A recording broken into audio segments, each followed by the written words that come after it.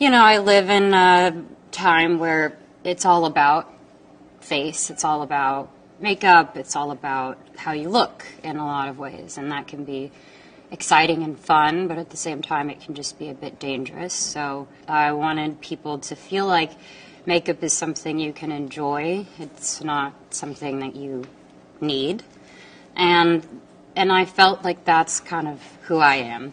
I'm very authentic. I'm very real with my fans. So I'm excited that I got to venture into this, and any girl, woman, boy, whoever they are can just, feel beautiful just exactly how they are.